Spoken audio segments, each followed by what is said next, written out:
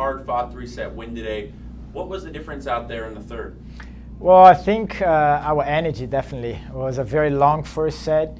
I think we dropped the energy beginning of the second. Also, they returned really well to go up double break, but our energy dropped a little bit, and I think was the key for us was to get the the energy level up.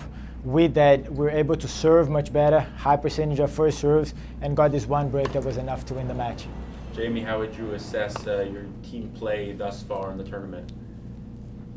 Well, I think we've won 4 matches. I think we've been doing well, been fighting hard each time we're on the court. I think we did really well to get through the match today, come back strong in the third set, and I think tomorrow it's going to be a tough match. But I think I think we're both looking forward to it, excited to be in the semi-finals again of a Grand Slam, and we'll give it our best shot.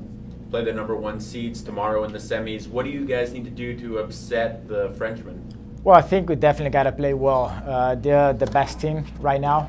They're #1 in the race. They won Wimby, 3 Masters 1000, and they played really well by the end of the tournament. They showed that so many times. The past, 12, 14 months has been amazing. We got to come and fight hard, compete well, play our A game, and if we play well, we're going to have a shot. We just got to be there and compete well. Jamie lost to them in the finals last year, partnering with John Pierce. What can you take from that match as you go into tomorrow's match? That's a good question. Different gameplay? Yeah, yeah. I don't know really. I mean, different situation. I think. Obviously, different partner for one thing.